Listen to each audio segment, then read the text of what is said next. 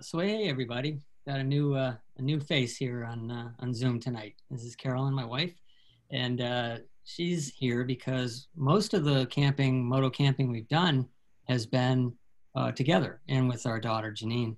And we're going to show you some photos of some of the camping we've done. And we won't bore you; it's not that many slides, but we want to really sort of give you an illustration of how we've done it. And I realized that there are a lot of people when I was doing invitations for this that know more than about camping than I do, as far as all the things all the options that are available, particularly now. What we have is a lot of years of camping, and so we've over that time have developed our own way of doing things, and that's what we want to share with you is how we've done it. But more so than that, because there's the nuts and bolts of what tents we've used and all that kind of thing. But really, we kind of want to talk about the benefits of it and some of the experiences that we've had, and really encourage you to try this out, but to also, be realistic about the limitations and that kind of thing. So, no further ado, let's just sort of chat about, about why you would want to do it. One thing that when we're on trips oftentimes is I can kind of be a little cranky at times on long trips, and I'll say, hey, let's just get a motel. And Carolyn's the one who says, no. And she has a good reason for that. Every time that I sort of suggest this because it's easy and I'm tired and all this, she's the one who says, I want to camp. And why? Well, that's what I say at the time. Why? Why can't we take a motel? I really like the camping because I feel like I'm in the environment of where we are. I get to know the location much better by being out in the woods, seeing the local people, whoever's camping, and just feel like I'm present. When we're in a motel, every motel kind of seems the same, and you sit back and watch TV and, Yeah, nothing like sitting around a fire. Yeah, and that's kind of what we do is when we're in a motel, we do easily slip back into, watching television and just sort of, disengaging. But when we're camping, that's the last thing we do is disengage because there's always something that needs to be tended to, and it's just a very different pace.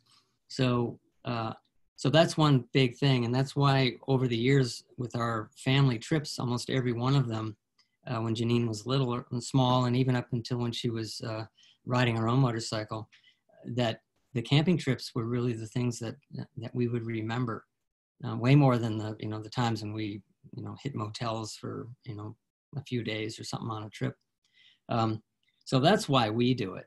Now, one thing that Carol and I were talking about with if any of you are just contemplating it or wondering about it or have this romantic vision of it, that we want to kind of point out that it's got an adventure to it that you can't really get otherwise.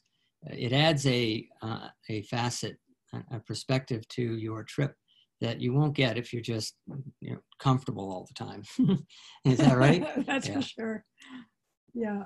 Like that time that we pulled into Grand Canyon campground with dark clouds coming and Janine was with us and just barely set up the tent before it started to pour and dove into the tent, tossing our things in. Yeah. And, you'll always remember that. Yeah, so that was a particularly interesting one. We were on our trip that I actually posted some photos on Facebook. That was in 2004. Janine was 14, so she was on the back with me. And we're going to show some photos really, fairly soon, so to match, so you can visualize some of this.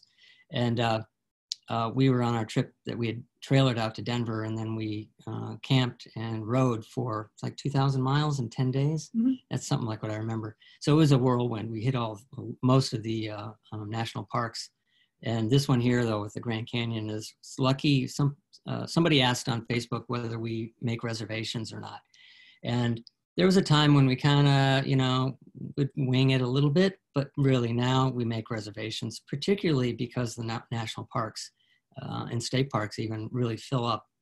And even more so now. It seems like the COVID thing has really gotten people out into the campgrounds. So we do. We make reservations. Actually, now Carolyn made reservations for Yellowstone for next year for our camper, which I'll show you a photo of what our camping entails now. Yeah, so the adventure part, like the Grand Canyon thing was an excellent example. We've had a lot of them though, right? North Carolina, rain, you know, we've hit rain all the you know, and they're memorable at the time. It sucks, let's face it. But when you look back on it, you know, we know that we endured and we had a good time, and you know, we were prepared enough that we weren't miserable.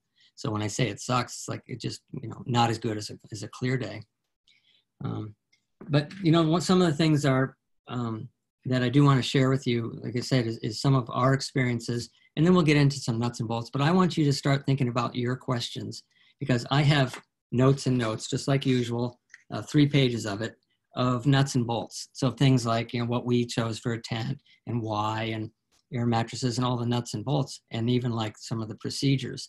But it'd be better in this topic here. This is normally my topics are skills oriented, and I want to make sure I hit all the highlights. This is really more about an interesting topic of that can be a little more loose. And so I think it can be more question and answer driven. So get your questions ready, and you can start shooting them to John in the Q&A, not the chat, the Q&A window. Let me just show you some, a few of the photos from some of our past adventures. Let me see. All right. So unfortunately, I can't get this to be full screen, so let's enjoy it as much as we can this way. So you can see here that how we loaded up our bikes, and we had sport bikes. This is Carolyn's YZF 600 from, you know, I don't know, 10, 15 years ago.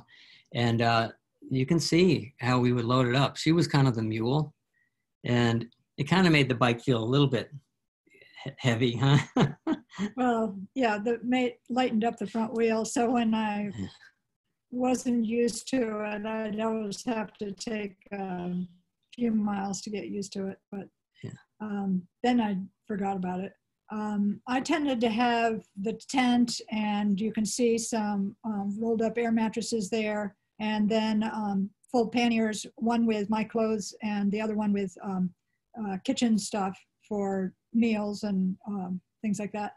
And then Janine rode with Ken, and I don't know if you have a picture of that. Mm-hmm. Actually, I do. Oh, that's not.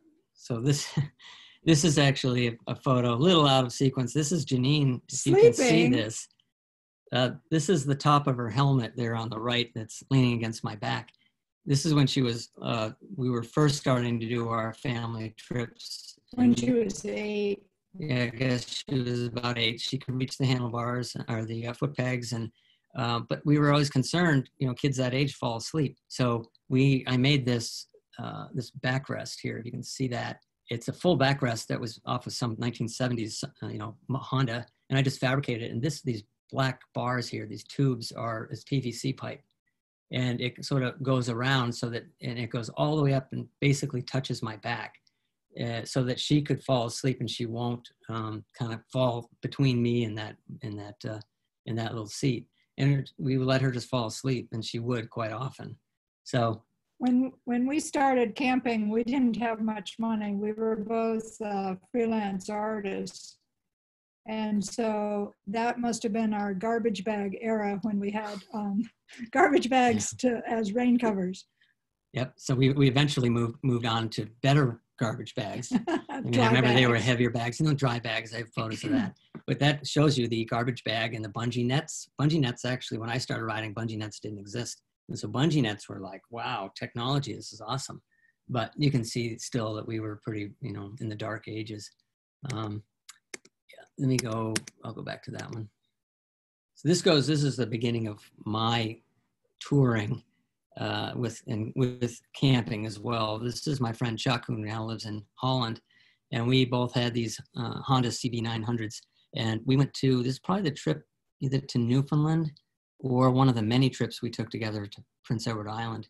And, you know, this is, again, all the stuff that we had in there is all our camping gear for, you know, 10 days. And of course, when it was just the two of us, we could pack pretty light. But on the back of my bike would be just bungeed a bunch of, you know, all the sleeping bag and all that stuff is in there.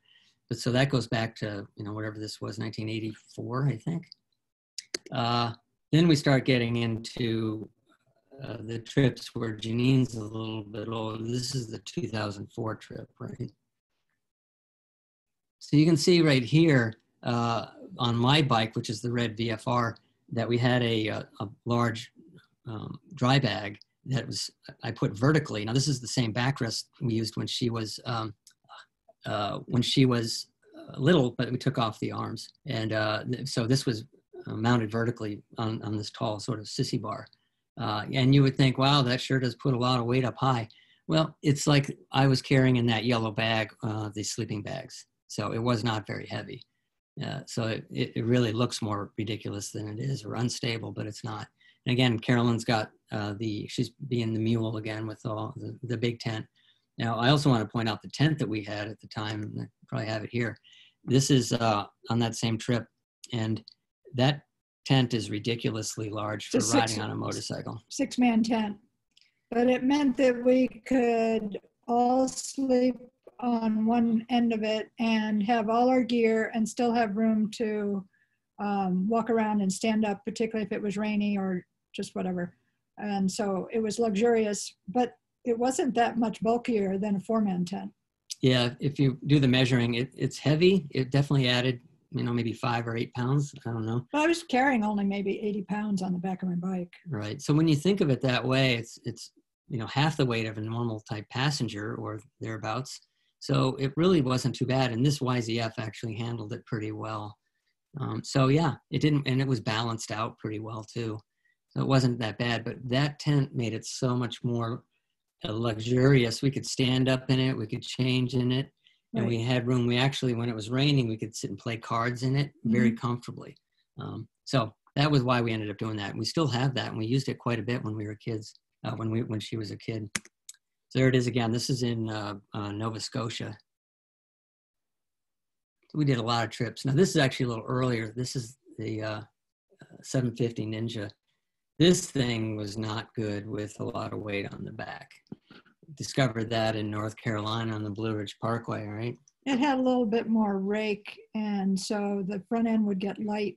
It made it really hard to do a U-turn. That's one place I dropped the bike. Yeah, and when I picked it up, and I'm like, geez, this thing's dangerous. Of course, I'm the one responsible for it being, in decent shape for her to ride, and I thought it was going to be fine, but I didn't jump on it and find out how crazy it was, but she managed. So that was Nova Scotia. This is again back to our trip in 2004. Sorry, these are jumping around a little bit, but you can see how the bikes are loaded. This is also that trip, and there's that jumbo tent. It's called it's a Eureka. It's both 3 tents that we've owned have all been Eurekas, and this is the headquarters. They don't sell it anymore, but they sell something similar, I think. This is a later trip. Now this is with Janine on her own bike. She's got a sport bike. She's got the Ninja ZX6R. And then I had a sportier bike. I had also a Kawasaki Ninja 636. And then Carolyn was on a Kawasaki Z750S. So we were on sportier bikes. Carolyn was on, her bike was a little more standard, but you can see it's the same setup in a lot of ways. But except with 3 bikes, now we could actually spread the load a little bit more. And there we are, with the tent, same tent.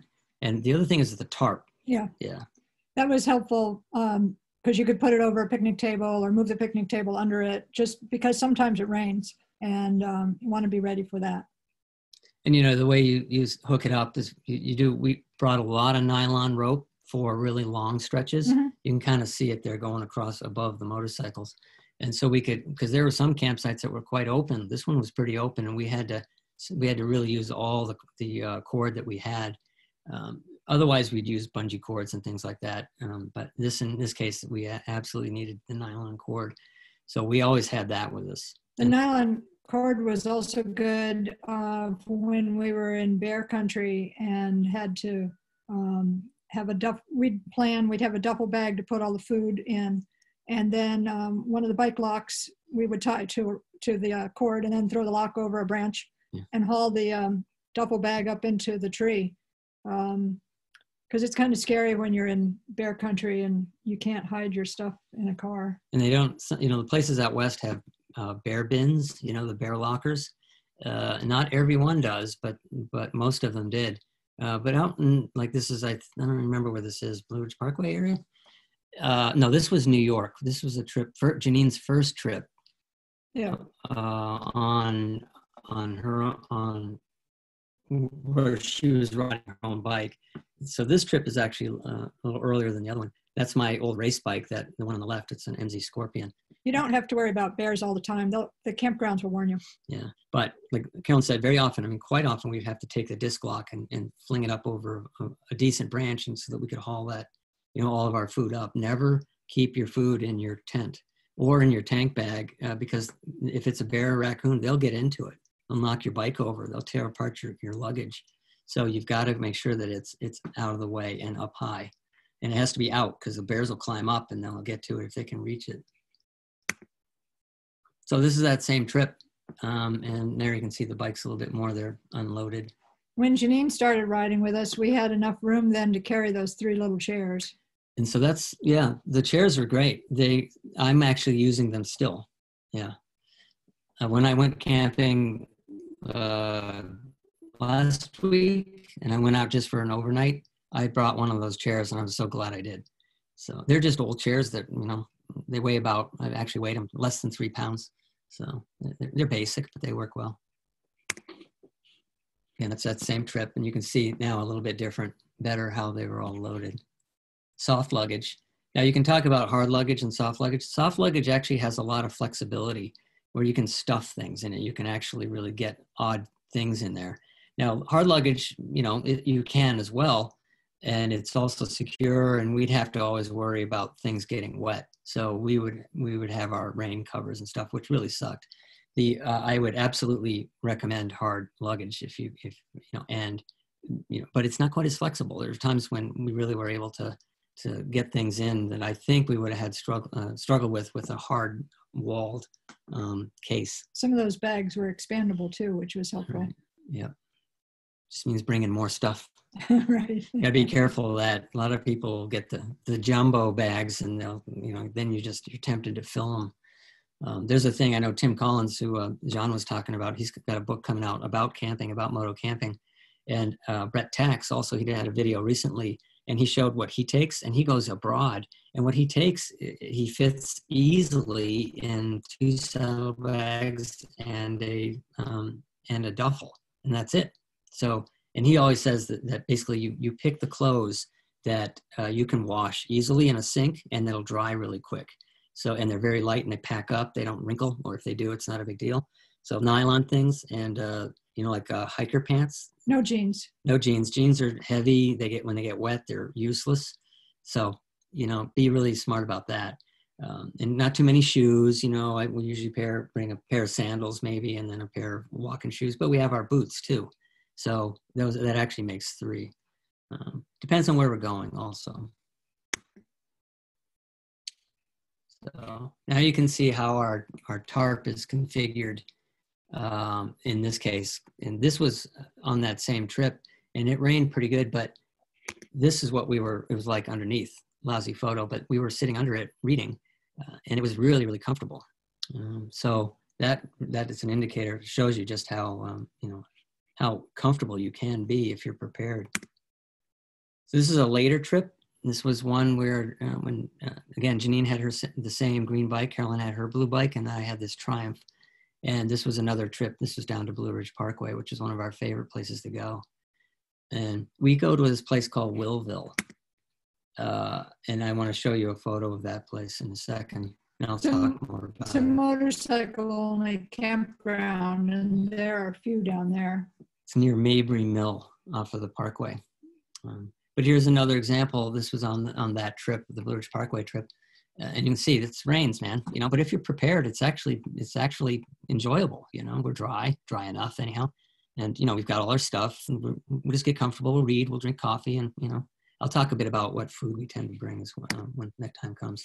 So this is Willville, and it's called Willville because the owner, his name is Will, and he's a really great guy, motorcycle only. He holds events there often, And it's just a great place to be. He doesn't even allow vehicles down into the camping area. But he will. I've towed down to there, and then he let me leave the truck outside of the property. And he has a fire ring at night, Yeah. and people gather around if they want to. And he puts out little tiki lights around. It's just a fun, relaxed place to be. And he's got a big porch, so he has coffee there in the morning. And these are the things that you don't get in a motel. And this is an engagement that really in the environment and with people. He does have cabins, which we did take advantage of one year. But again, you can see our tarp, and we did cover the bikes there for a while. I don't really do that anymore. So this is another campsite, and you can see now a very different environment where there's a lot of other campers around, families, and that's another thing about variety in the campgrounds that you go to and that you stumble upon. And some are like really, private, and some aren't. But you know what? They're all great. And sometimes you might have some loud people, but I don't really remember a whole lot of that, do you? Except those little girls singing My Humps. Yeah, the little girls walking through the campgrounds. My humps, my lady lumps. It's like they had no idea what they were saying, but it was hilarious. So, I guess that's my last one. So that's okay. So this is our camper now. This is what we do for camping. And we do bring our XT250s with us. So it's still a moto camping trip. It's just that we're in the lap of luxury now, and we're kind of liking it. So, but like I say, I went camping last week for the same reason that we recommend you try camping. It's a real, and you are in the environment in a different way. And again, that little discomfort builds character. So, we'll talk a bit more about that. Let me get back and we can stop sharing. Okay, so hope that was fun for you. It's fun for us to think back on some of those trips. Let me look at a couple of my notes, and I'm going to tell you what I want to talk about. But then I think, John, if you have any questions that are there, I see you've got 4 Q&A. All right, so that's good. I do. Do you want me to read some to you now, Ken? Let's do it. Oh, that's fantastic. So there are actually quite a few questions already on food, and the first one is from Ciro, and it says, "Hi. The biggest question is food. How do you plan meals, purchase food, cook, and everything else?" Well, we tended to eat lunch out and most dinners, and have our breakfast in the campground. So we usually had instant oatmeal, and we had a little coffee, drip coffee, just a single cup kind of. So we had a little MSR camp stove with a little canister, and we could heat up water. And it was really good. It was nice to do it in the campsite. Yeah, so the breakfast was easy. It was just boiling water. So we would get coffee and instant oatmeal. And we'd bring, I remember I like having like walnuts in mine, so we'll put walnuts in it. And we'd have, as far as cooking utensils, like I said, we didn't plan on doing big meals at night. I know some people do that. They love doing camp meals, but we would tend to find a restaurant for that. However, there were times, the beans and hot dogs is what I did last week, and it's awesome, and all you need to do is have the stove that we have. It's an MSR. The one we have now doesn't use the canisters. It uses a can of white fuel, and you screw it on, and it assembles, it packs down to like this big, and then the canister is a small one or a bigger one, whatever you want to get. So as far as cooking goes, that's what you use, is you use a white fuel stove. There are a lot of options there. But again, the whole point about riding a motorcycle is that you want to conserve space and weight. So backpacking stuff is great. However, you don't have to go that extreme. I've camped cooking over a fire in the past, but that usually uses like a cast iron pan, and that's too heavy. You can get little camping kits with pot and fry pan, all stainless, pretty lightweight. So you really could camp cooking if you wanted. Just look into what recipes you want to do and do them over your stove, or there you can cook over a fire. Now, if you do, there's just a lot of options if you wanted to go to that point. We usually were traveling so much that we might not even get into our campsite until after supper. So we would just stop on the road and eat supper. Yeah, because you don't want to set up your tent hangry. If you're hungry, it's stressful sometimes enough to like get all the things set up that if you're hungry, it's not good. So plan your stops so that you're either in your campsite early if you're planning on cooking, and get yourself set up and then do your cooking, and it'll be much more relaxed. But make sure you're not starving, because you'll rip each other's lungs out if you're sort of yeah. Yeah, that's so funny. In regard to what Carolyn said, eating out saves you from having to put up a bear bag also over a tree, because you don't bring your food back to the tent with you, and whatever you're going to have for breakfast the next morning is not cooked or is dehydrated. But the second question, guys, is what are your favorite meals to cook using minimal gear? Are there any other cooking tips? So these are things that I've had other people do more. Again, we're going to cop out on this a little bit because we take the easy way for cooking. But one thing I'll say is if you do use a pan over a fire, soap it up, like put, dish soap along the bottom of it. And then the soot is easily wiped off. If you don't, then that soot will become the bottom of your pot, and then it gets everywhere. Like that soot will get on your hands, it'll get on everything that it touches. So that's a little tip. As far as the things that we have done, like if you have corn on the cob, which you can find on the roadside stands all the time, and you have aluminum foil, you just wrap it in foil. If you put some butter or some oil in it, or even a little water so it steams, and then wrap it up real tight, you can put it right either on a grate over the fire or in the fire. And that's really great. And it doesn't take very long. You just get it so it's tender. And if so, you'll have to remember to bring some aluminum foil. If that's your plan, that you can bring it. You don't have to bring the whole thing, the whole box. You take out a whole bunch and then you fold it all up. And so that it's not obviously, so you can actually unfold it and use it. That's a great way to think about how you pack for motorcycle camping. If you want to cook dinner, there's a lot of recipes out there. I mean, you can cook eggs. You can have a little 6-pack of eggs. You can do chili. I mean, there's just a lot of options. It's not unreasonable. It's like cooking over your stove is like cooking over your grill. There's just a lot of things you can do. And the foil is a good one because you could cook fish, you could cook vegetables. You can actually, if you had a fire, you can put potatoes in the hot coals. Cut them up really fine though, because potatoes take forever to cook. There's meals in foil. Yeah. There are a lot of options. So Carolyn just reminded me of more of the foil type meals. That's what my friend Chuck, who you saw when we went up to Newfoundland way back in the day, he would make foil meals, and that's how he would do it. And he just put in things like vegetables and like potatoes, and I forget what else. He used to put something in there. But even if you just put in like cut up hot dogs, and you put it in there, you put in foil, and you're really just looking to have the foil is your oven.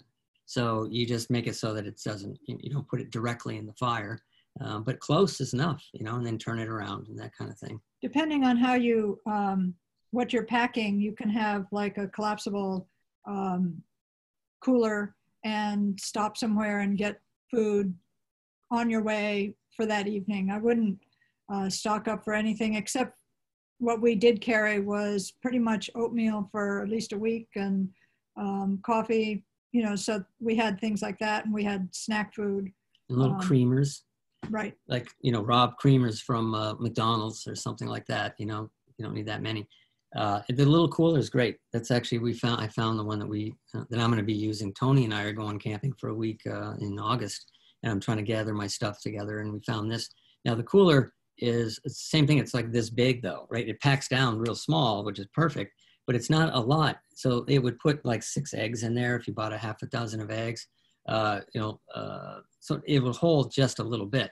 And again, what do you do with ice? Well, if you buy it from the store, just almost like you're going to be at your campground, like in the next, within the hour, no big deal. Just put it in there, and then it's still cold enough. But if you do need some ice, we were talking about this, is to go into McDonald's and just use, get some ice in a cup, and then do that, And Although if you're in a grocery store, sometimes they'll give you a little bag of ice. That too, good idea. Canned food, you can think about that, but canned food is heavy. So there are some that can work out fine, but you don't have to go crazy. Like, you don't have to get dehydrated food and like the backpacker lifestyle. You don't have to do that. And knowing that we're in America, we are not in Zimbabwe, where you can't find grocery stores and Walmart is everywhere. And so you pick up what you want and what you need for that night.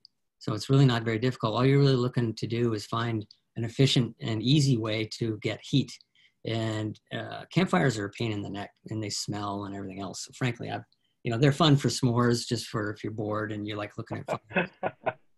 But frankly, we like the gas stove. It's just clean, it's quick, and it boils water quick, and it heats up beans and hot dogs quick, and chili. And so, hope that answers the question. That's a good question too. And one of my favorite pieces of equipment to take moto camping is I have something called a jet boil. And it takes a propane canister, a very small propane canister. And I've never seen anything boil water so quickly. It looks like the base of an MSR stove, but it has a quart container, and it even changes color when the water boils, which is usually in about 90 seconds, believe it or not. And I use that for a lot of dehydrated food. Yeah, it's called a jet stove. Yeah, Google that. Some people make those too, just handmade, homemade. But that's great. That's an excellent. Yeah. And Ken, now let me ask, do you want to have some more questions now, or do you want to hold some till the end? Now let's keep asking questions, because I think this is a great way for us to hit our marks. I'm actually crossing things off as we go. So let's keep going. That's fantastic. Okay. Well, one of our anonymous attendees wants to know, where is Willville located? It's right off the Blue Ridge Parkway, right near Mabry Mill. Mabry Mill is the most photographed site on the Blue Ridge Parkway. At least that's what they claim. It's in Virginia. Isn't it near Danville? No. I can't think of the name of the town. Just willville.com. I'm pretty sure. Just say Willville Motorcycle Camp on Google, and you'll find it. Tell them we sent you. It's a great place. We really enjoy it very, very much. Yeah. But Virginia. So it's actually on the very southern part of Virginia. So it's almost in North Carolina. And another question about food, and you've answered some of this already, is from Samsung SM. What were you cooking with your kitchen stuff? Is it the same as hiking, boiled water for dehydrated meals and stuff like that? Yeah, so we did answer a lot of that. And I do want to point out that the dehydrated meals thing, like I say, that's really an extra. You don't need to do that. That stuff's, unless you like it. I'm not interested in that. Because we're on motorcycles, we're not on bicycles, and we're not hiking, the Appalachian Trail or anything, that just know that in general, when you pack, you should have some space available for something like that you want to pick up and throw in your top box, or maybe you have a little backpack that you keep folded up and tucked away. But when you want your food, you can put your food in your backpack and put it on and just get to the campground. And bungee nets are great for hauling a paper bag or plastic bag of groceries with you. So, that's what we would do. But it's pretty much, when it comes to cooking, it's boiling water or it's heating something in a pan. Well, we do have, Carolyn mentioned some pans that we have that were camping pans, and they nest into each other. There's a pot, like a big pot, and then it has a little clamp-on handle. And actually, you bought some others that fold in, and they're actually copper at the bottom, so they're nice. If you could put those over your open fire, make sure you soak those up. And then we have a Teflon pan, even a fry pan for eggs, and for anything. I mean, I've definitely cooked, a hamburger on over fire, and that's something you can cook over a campfire. But you want to have a grate. Don't stick it in the fire, obviously, and be careful your pans. The handles get hot because they're not necessarily the safety handles that you find at home. And that's a great answer, guys. And Weston Lorenz asks, have you ever thought about stringing a tarp between your bikes and using it as a tent? I have a tall BMW and have considered using it as a tent pole to make a lean-to. I've never done it, but I've always thought of it. What do you think? You can do that, and there are people who backpack with little bivy sacks or whatever they're called. I just was never into that. I like to have something on the ground under me. I don't like the bugs coming in, but there are different ways of camping. Well, I think what you're asking is whether, like how we did it with the tarp, is we always found, with our cord, found trees to hang our tarp. But I have known people that have used their bike, and I did it a couple times on trips away a long, long time ago. And it works okay in a pinch, if there's no tree around. But like I say, I like the option of getting it set up so it's high, because now understand that when it rains, if you have your tarp flat, it's going to fill with water, and it's just going to sag and it's going to pull your bike over. And I've actually heard people heard that happen with enough rain, that if you don't get it just right and your bike isn't leaning enough on the side stand, that it can actually have enough weight that it'll pull the bike over. I know it sounds kind of far-fetched, but no, it'll happen. I do also want to point out that if you park in grass, make sure you put a puck under your side stand, because and oftentimes we're parking in grass. And there was one time that I had it was my 900F on the center stand. And because the way the center stand was, I thought that was the most secure way for it to be. But the way the center stand was, it's got the 2 points like this, and then this one was where the lever is. Well, this side started sinking in as it rained, because it was pouring rain, so the ground got more and more saturated. And the bike, I happened to be sitting like with my back against the bike, wondering why I was getting pushed forward. And so I ended up pushing it back up, and we sorted it out because my friends were with me. So, but anyhow, sure, why not? We also have brought a spare pole with a tennis ball. Right. That was really helpful. It was a collapsible pole with a tennis ball with a X cut in it, so that you could stick it on that, and then we would put the pole on the picnic table, and that would keep the tarp up. Right, and the reason for the tennis ball is you didn't want the poles poking through your tarp. So the tennis ball made it so that it was a ball that that didn't let that happen. And it's a tennis ball. And actually, we would throw it around. Right, when Janine was little, we'd use it as a ball to throw around. So that's a way. And then you put it, like Carolyn says, you put it on the picnic table, and then that gives you now a peak, and that works out. We have attached our tent, our tarp to our tent, the big tent. Because it's a tall tent. Because it's a tall tent, and it had little rings. And it also made it a vestibule, so that we could actually walk, if it was raining, we could walk from the tent out into the picnic table and not get wet. So, it's all about the site. Every site was different. So we had to carry a lot of nylon rope, which was pretty thin rope, but pretty sturdy. It packs to like this, it's the white nylon rope. It's thin, strong though. The other, Carolyn brought up something that I did want to point out that hopefully somebody will ask. I want to make sure that I hit all this stuff, whether it's asked or not, is that you need a ground cloth under your tent, because even if it's not wet, the moisture of the ground with you in it, it'll make the bottom of your tent soaked. So we always add, it's just a, whatever 5 mil, clear plastic that we just tuck in with our tent bag when it's all rolled up. It also helped protect the bottom of the tent from pokey rocks or things. Exactly. Not to be confused with Pokemon.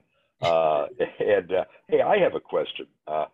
Have either of you, Carolyn or Ken, ever tried hammock camping? This is a whole new thing that I never even heard about.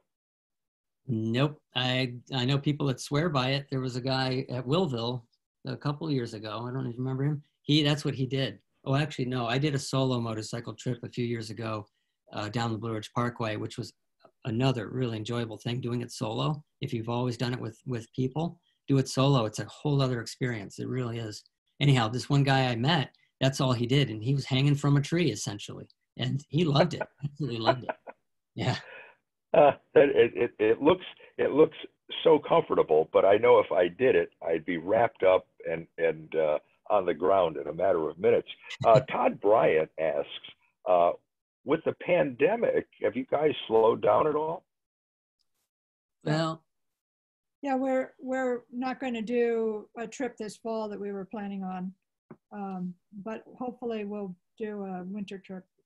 well, and we were supposed to be in Italy in June with beaches, adventure tours, and we had to cancel that.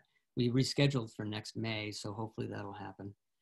But as far as when it comes to motorcycling, yeah, it slowed us down a while, but we've sort of, I've got students. I had 4 students on Monday.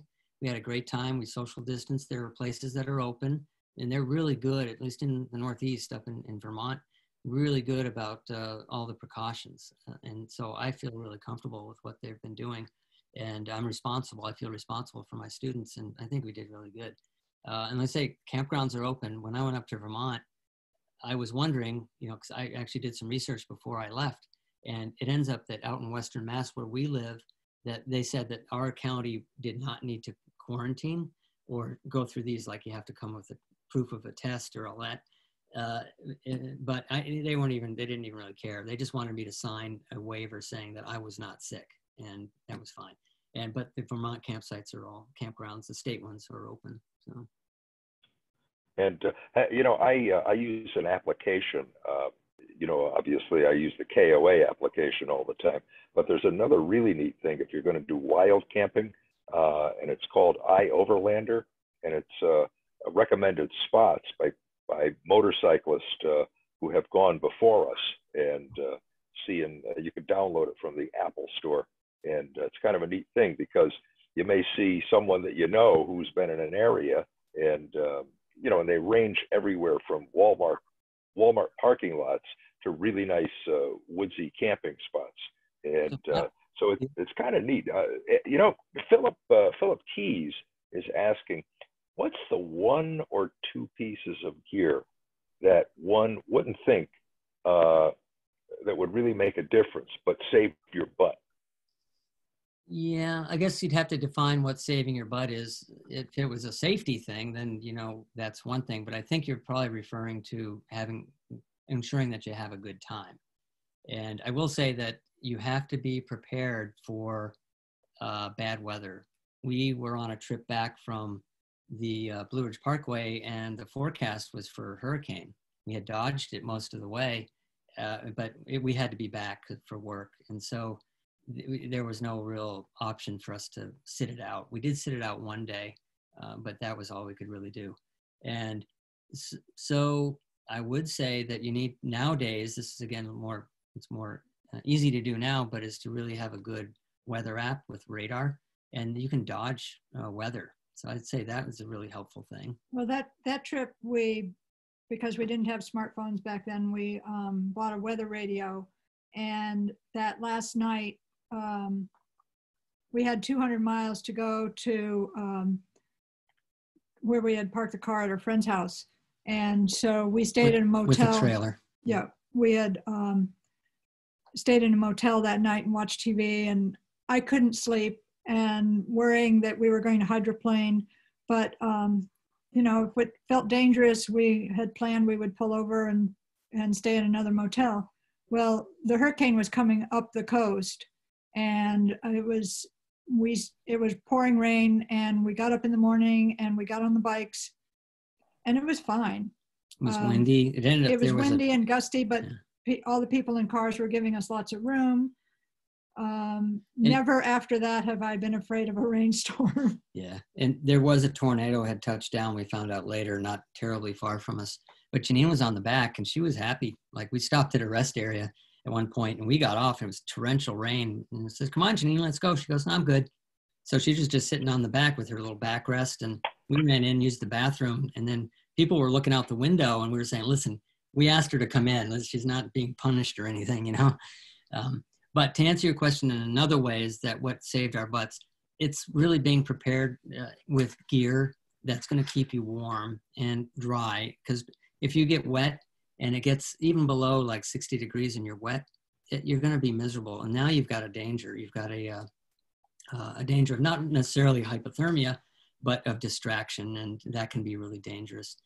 As far as comfort goes, I wear leggings when I ride now because the riding pants that I have are like Cordura and there's not much give in them, and I don't want cloth jeans. I mean, even shorts. I want something stretchy, and the leggings, I wouldn't ride without them. Even a day ride, that's number one for me. So I think having enough riding experience to know what makes you comfortable on the bike. Ken uses an air hawk, and that's been really helpful for him for a seat that's not that comfortable. I just don't have a butt with any padding. That's Right. my big problem. Oh my goodness! And so, what do you guys use? Do you use a Gore-Tex-like fabric, or do you put rain gear on over your riding gear when you're encountering rain? I have, that's a good point. I always take a rain suit because I don't want my riding jacket and pants to be soaking wet and then get in a tent with them soaking wet. So I always take a rain suit that goes over my riding clothes. And that is one thing that I would take. Yeah, so that's the thing about riding gear. We can do a whole other webinar on riding gear, but I tend to also do the same thing as we have an over rain gear, because even though my jacket is waterproof, it's the liner that keeps me dry. The jacket, so it gets soaked, and when that happens, it gets cold also. So again, that's why another layers is the key to staying warm, and thin layers. Don't get jeans and don't wear a lot of cotton, that's why we wear an awful lot of like high performance technical sort of long sleeve, shirts and leggings and things like that. I actually see some of these questions here. There's some good questions we've got. Yeah. So, and the next question is from Richard Ward, and he asks, and this is a simple question, but it's near and dear to my old back: air mattress or sleeping pad? Well, I'm not sure. Sleeping pad is probably, there's a lot of variations. We started out with the old-fashioned air mattress, and we actually took a little compressor with us to blow them up. But then we got the little higher tech ones that were more of a sleeping pad, and it would when you unrolled it, it would bring in air, and you could add a little bit more. And then we got something different. So you can see a lot of experimenting to see what would work. And a lot of it is technology just got better. When I was working at Twisted Throttle, they were selling Nemo stuff, which Nemo stuff is really good as a brand, tents. And they had these air mattresses that are now what we use. And they are real air mattresses they're about this thick. And, it's easy. They're really easy. They actually come with a foot pump built in. So no blowing into it. I always hated that. And they pack down like this long and like that big. So it's so small. So, and I'm quite sure you can still get those. I don't know if Twisted Throttle sells those anymore. But Nemo. And the ones that Carolyn were talking about their kind of pads with air, they were kind of a hybrid thing that EMS sort of made for a while. But they were the blue ones that you saw in the photos, and they're like this big around and like that long.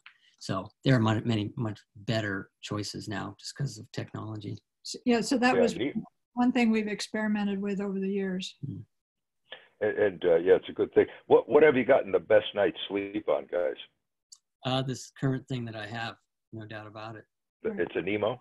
Yeah, the Nemo. And then, sometimes people will use clothes for a pillow, but that never worked for me. So we had 14-inch square pillows that you could get at Joann Fabric, like a couch pillow. And then we got an air. Yeah, we got these air pillow. I think this is also, it might be a Nemo thing, but they're actual pillows, and they've got like a fleece face on them. and they have a little pouch where you can like shove like clothes in there to make them bigger, but they also blow up with air.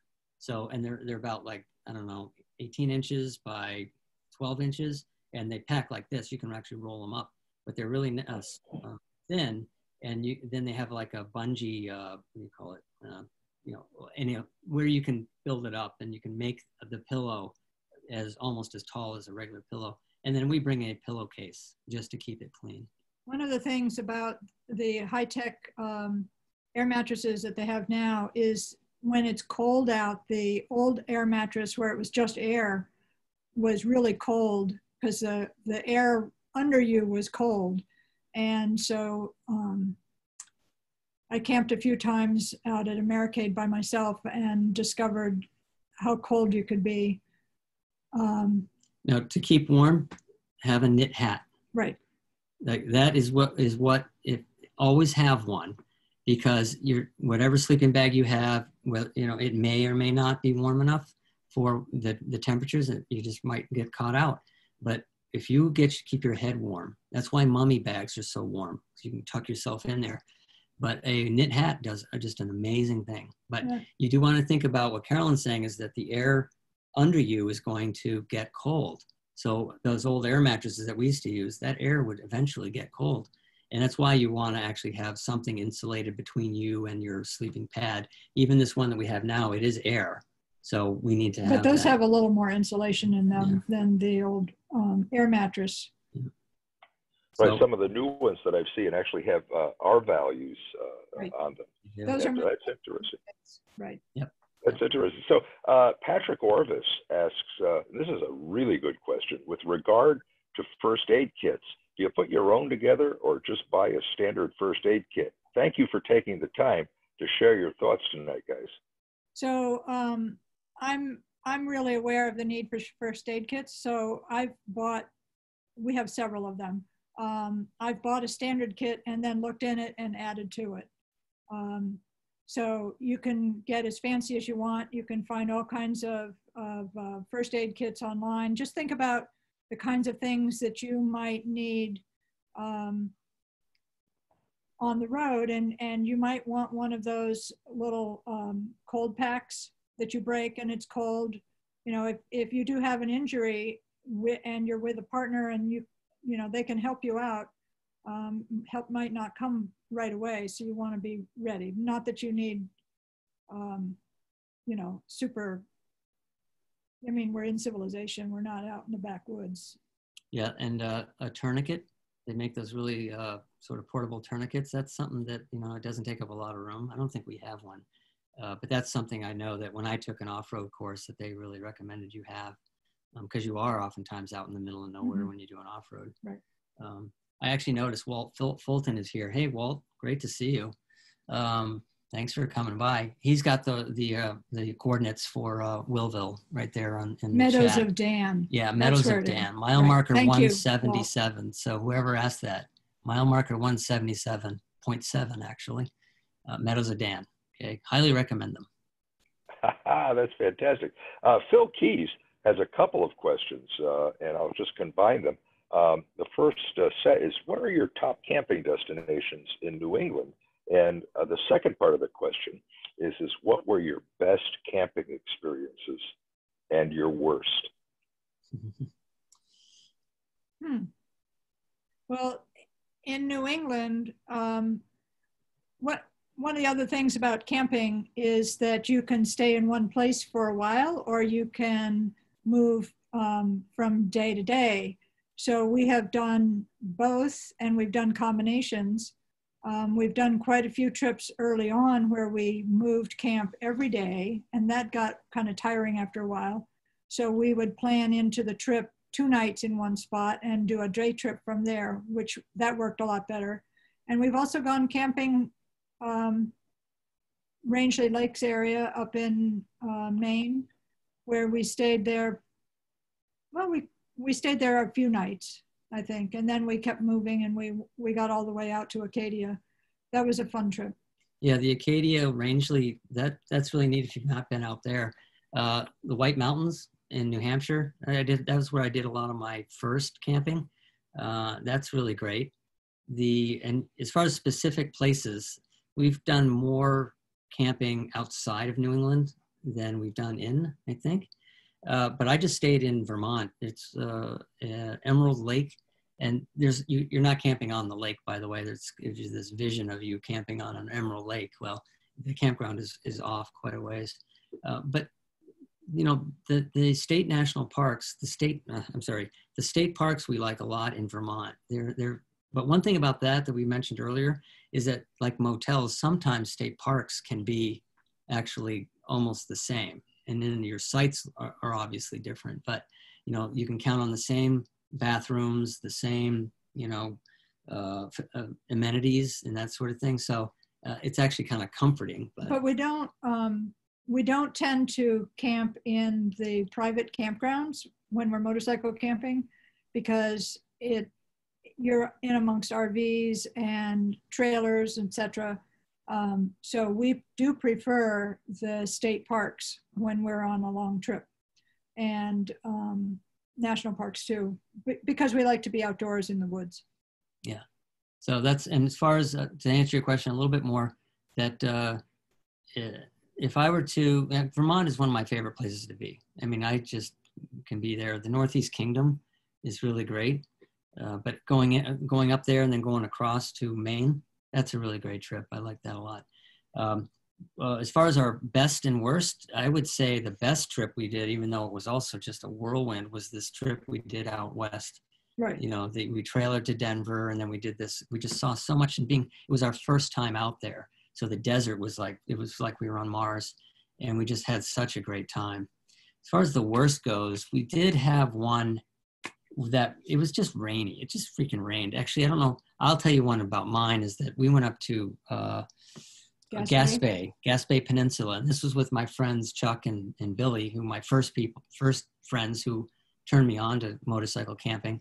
And we were up there, and, Gaspé Peninsula is great. We left in the rain, and it didn't let up. I mean, for 10 days, actually one day it let up, and we got out and we rode around the peninsula, but we were under a blue tarp for days, and it was almost like Chinese water torture. And I swear we were driving ourselves nuts. We just had to get out of there. So that was I think my worst trip. But I think in all the years that we and you have been camping, that was probably the only time that was ever like that, so miserable. And Gaspé Peninsula is well known for that kind of weather. Yeah, the Maritimes, yeah. Mm-hmm. And when I went out to Newfoundland with those guys, we had awesome weather. So it's kind of unpredictable. And Nova Scotia was great weather. Yeah. So we're always prepared, though, because the Maritimes are always that way. What type of trailer do we use for our bike, Alan? I see that here. I'll just answer that. We had an old open 3-rail open trailer. We used 2 of the rails. That was what we did back then. That was in 2005.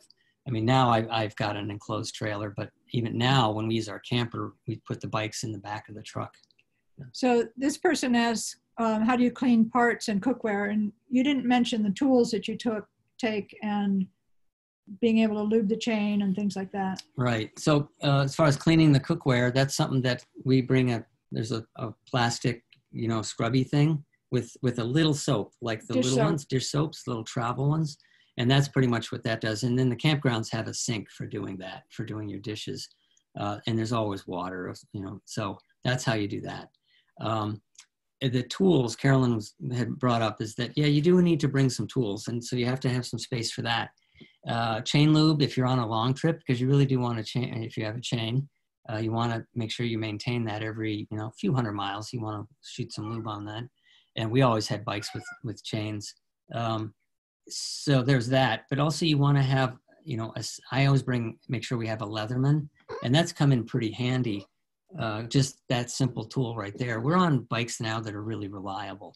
We have a stop and go plug, tire plug kit that's under the seat. It's always with me. It never goes anywhere. So I don't even have to think about it. We also have the little canisters. Yep, the little CO2 canisters, which you need to blow it up, because you can plug the tire, and if you don't have anything to blow it up with, then you're still stuck.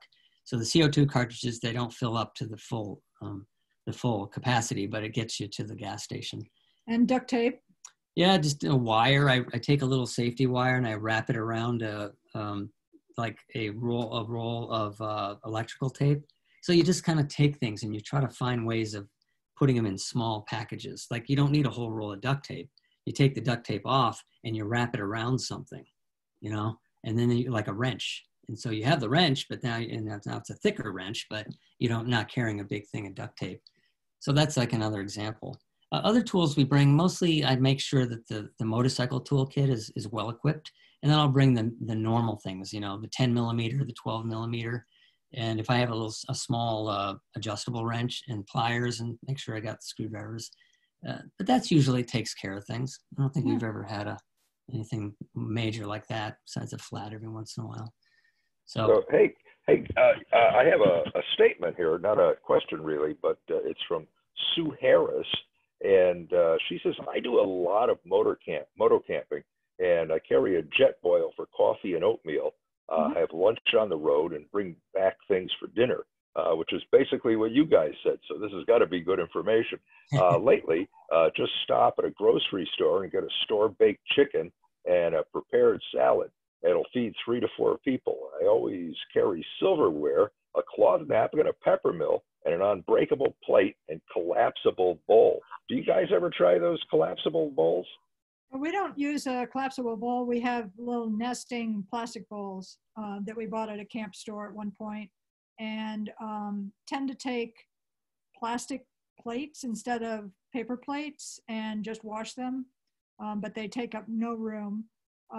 We use plastic ware, and then always take like a small wooden spoon and a small spatula. I actually put some things in a Tupperware container that's kind of a rectangle, and I put things in there that I can just toss them in instead of having them loose anywhere.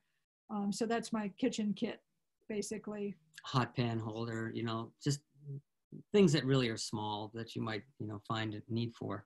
And matches and extra clothespins so we can hang wet stuff on those nylon lines. Just a few miscellaneous things. So if you think it through, you'll probably come up with your own list. I like the rotisserie chicken idea. I like that a lot. You know, strap Yeah. it. Yeah. Make sure it doesn't spill Although be a mess. just the two of us wouldn't be able to finish one, so then you don't have any way of keeping it. Right. You're going to have to plan on throwing some away, unless you have a cooler, you know, they don't carry it. But that's, again, we don't want to get too complicated with it. So we'll just get what we can eat that night.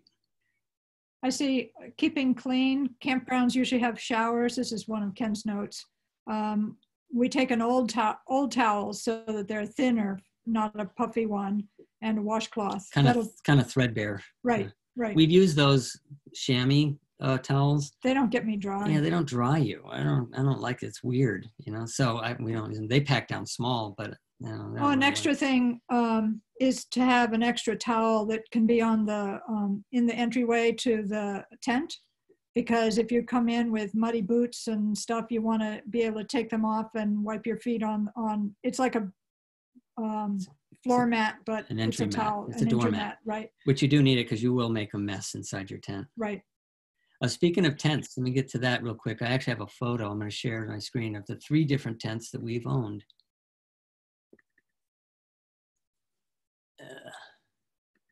So these are the 3. This is that big one on the lower left. That's that headquarters. The green one is the one I started off with. This year they still make these, the Timberline. You can get them in 2-man, 4-man, and I think even 6-man. No, probably 2-man and 4-man. They pack down pretty small. This is like, they make them still because they're so like ubiquitous, you know? But if you're buying a tent, my recommendation, like that green one, is considered, I think, a 4-man tent. It was only comfortable for 2. And when you put your gear in it, like we had soft luggage, so that had to go inside somewhere. It was crowded. So then we got the big tent, the tan one that's shown there without the tarp on it. That's a 6-man tent, and we could fit 3 of us and have room for all our gear and room to walk around. Now we use the blue one there, which is considered a 4-man, and it's really nice and comfortable for 2. Yeah, the square format gives you a lot of room.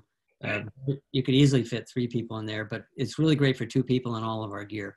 Now, when we were with the small tent, we would actually have to wrap our gear in a tarp and put it under a picnic table. That was when Janine was with us, and that was our tent. And so we had to have a tarp for our gear to be on the, yeah, it was kind of miserable. it was. So that's our tents. Pretty neat. Hey, speaking about tents, Ken, Peter observed that one of the questions reminded him of one of those combination human motorcycle tents where the motorcycle and gear are both sheltered. I think that's called a rever, if I'm not mistaken. What are those like? Well, they're expensive. First of all, Twisted Throttle sold those for a while. And the idea is that you're able to put your motorcycle in a little garage, which I don't feel the need for. There was one of those photos showed us with the covers on the bikes, and it makes you feel good, but we rode all day in the pouring rain and then put a cover over it. It made no sense. I like the covers because sometimes the bike was parked under pine trees and you'd get pine sap on it. And that's a good reason to just, if you can't not park under a pine tree, then yeah, you probably want to cover it. But that's me. So I wouldn't spend the money on that. I would spend the money on it because it's a vestibule, which expands your living space. And that's a nice thing. But you don't need that. There are a lot of them out there that even you can buy an accessory vestibule that I know with the Timberlines, that those green tents. Our cat wants to get involved here. They make an accessory sort of vestibule, but you can do that out of a tarp. Now I want to point out the tarp we use is not like the type that you buy at Home Depot. It's a kind of a vinyl nylon. Yeah, it's a waterproof nylon bought at a camping store. Yeah, and it's really nice, and it packs down. It's a little heavy, heavy for its sort of thickness, but it's really durable. It's that blue one that was in the photos that we showed. Do you guys use a foot under your tents? Oh yeah, well, we use that a ground cloth. Just a plastic. Yeah, it's just a plastic, piece of plastic from the hardware store. Yeah, I know. So, ones, special. I have a question. I've looked at tents from everything from Hillberg, the tent maker, the real expensive ones that they take on Arctic expeditions, to a new. I think Ken, you were telling me about a new brand of mid-level camping gear from Walmart, and that are supposed to be really accessible and not expensive. What do you think? Where should we land as moto campers? So here's always the thing: is that with certain things you do get what you pay for. That said, I do know that there are some. You don't have to pay $300 for a sleeping bag anymore. You can get away with an $80 sleeping bag, but it's going to be bulkier, it's going to be heavier, and it might really not live up to its claims. Now, you can choose, when it comes to sleeping bags, you can choose from either down or polyfill. The advantages of down is that they pack down really small. You can scrunch down a sleeping bag to like this big for down, but they're more expensive.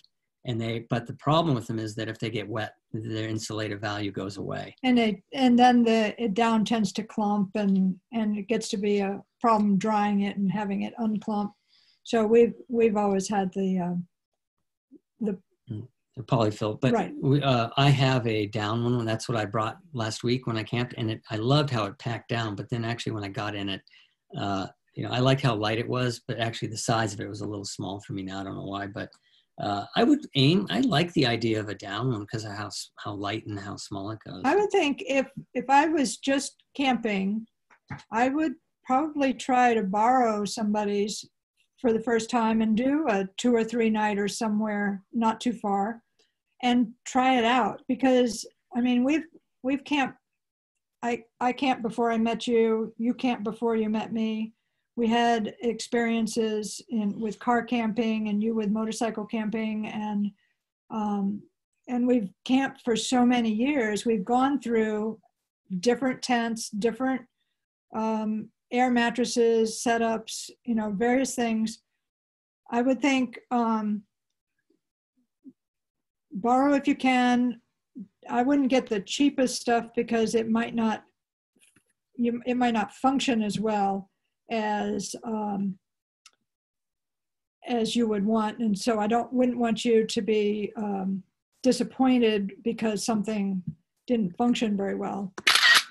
Maybe, I don't know, mid-level cost, price, you certainly don't need the ultimate gear.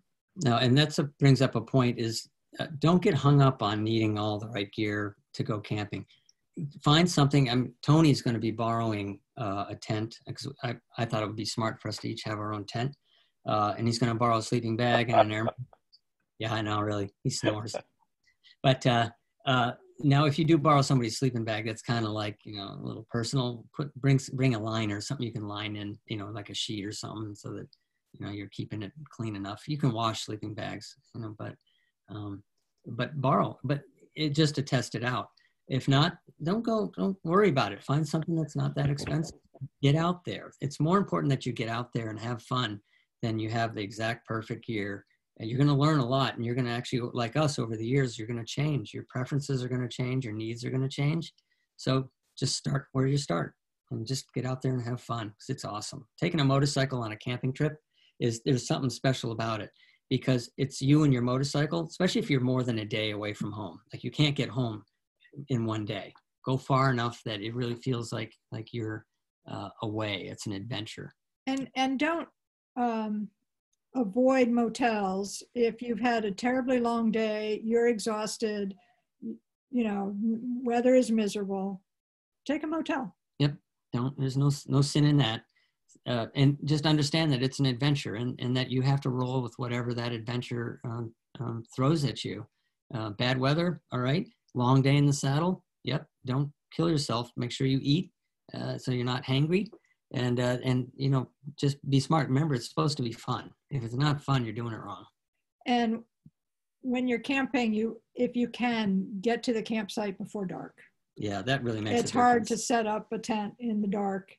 And you might not set it up in a good spot because if it rains, you don't want to be in the dip.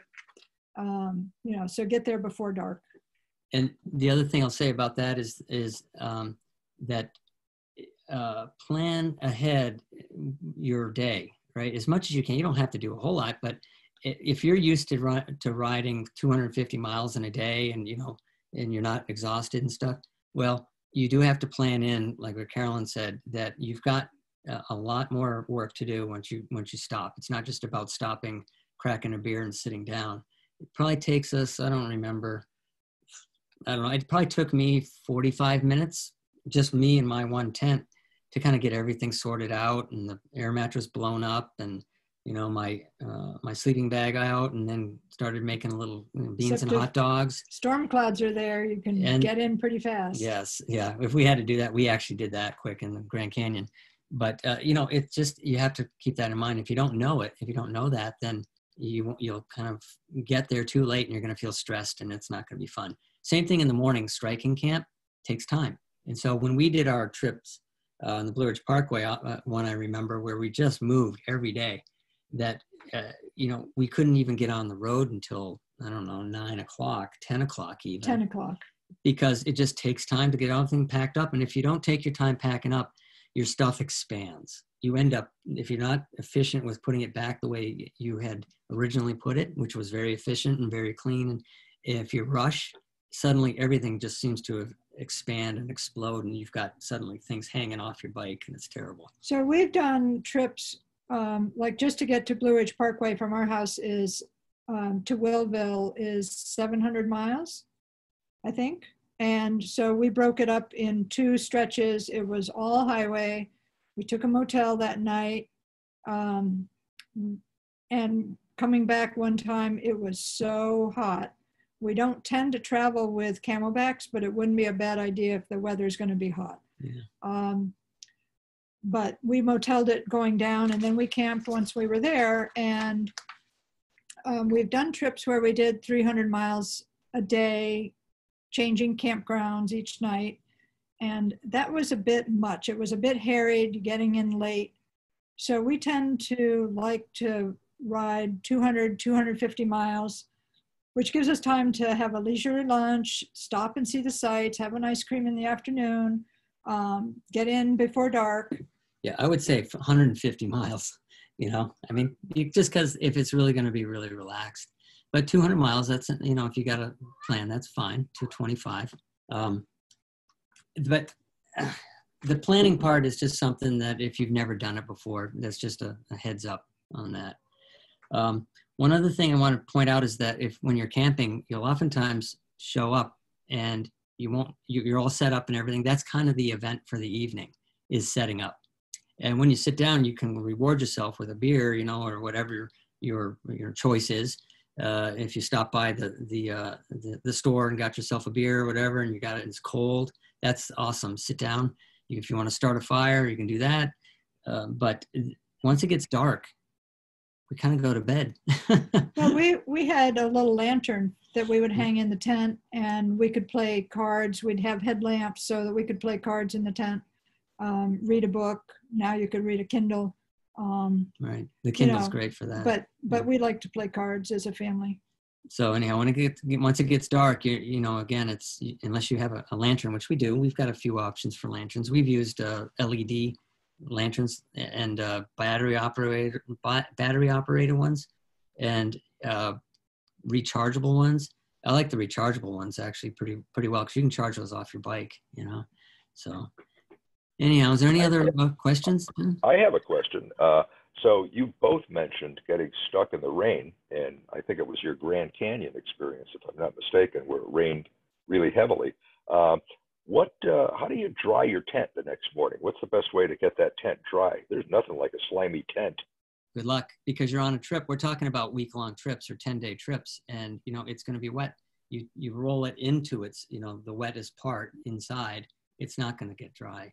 You hope for a dry day, after you've set up again. But the tarp, if the tent has a tarp over top of it, you fold the wet side in on itself. Same with the ground cloth.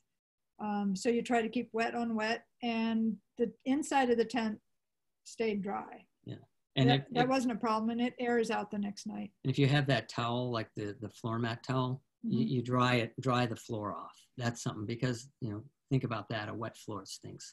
Right. And Todd Bryant is suggesting over in the chat section that you use a mesh bag or a mesh net on the back of the bike when you're going, and it's kind of like air drying the tent. Right. Yep, like your clothes too, because clothes get wet. We've done that when we had the bungee net. We would kind of tuck our wet socks or something underneath and let them flap in the wind. So those are a lot of little tricks for motorcycle travel that's not specific really to camping. But I'm noticing some of the notes over here in the chat, actually, that down is high maintenance. So I agree. That's something that you have to consider when it comes to down as a choice for a sleeping bag. Oh, nice comments. So yeah, they're great comments. Permethrin to deter bugs, put on the clothes. That's good. So, and any bug spray, there's the stuff that, I don't know what it is. I wish I had thought of it, but it's some kind of bug spray. I didn't need it last week because for some reason there were no bugs. I don't know why. I guess it hadn't been raining yet. But now it'd be pretty buggy. So that'll ruin your night. Somebody uses a sarong as a towel, and also you can wrap in it as a cover up. So here's somebody uses a 2-person tent with 2 vestibules. I think they're the 2 ends. That would work. Sure, That's that would great. work. Sure. Especially if you're alone. Again, 2-person tents are really made for 1 person. They really, as far as the size of people go. VUZ. What's VUZ? That makes a tent, brand. Which is about 270. Yeah, great. So you can see there is definitely. Can other people see this? Yeah, I don't know. Everyone could see the chats, yes. Oh, okay, great. Okay, good. All right, so you guys are looking at this stuff. All right, any other questions? I think I've looked at my notes, and I think we've hit pretty much everything we need. Yeah, and Todd is saying that Views is actually a moto tent.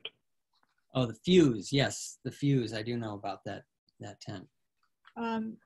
Yeah, someone's talking about when they're making a lot of miles to motel it. We've definitely done that. Yeah, be smart. You can really ruin your day by getting fatigued, getting wet, cold. You have to avoid that. That's something that if you can sit out a rainstorm, do it. We've been caught in some torrential rain. When we've had on that Colorado trip, we had a 400-mile day, and we got poured on. We had a motel already set up because it was 400 miles. so glad we did, because going across from Denver to Grand Junction, it was cold and pouring rain, and we got in after dark. So glad we had the motel. Yeah. A couple of the notes. We're coming to the end, and I wanted to, if you are ready to finish up, I wanted to ask an interesting question here that Todd just asked over in the chat. And he said, do you guys use a GPS for traffic and or weather at all? Not GPS typically. I have a 660, the Garmin. I just don't use it.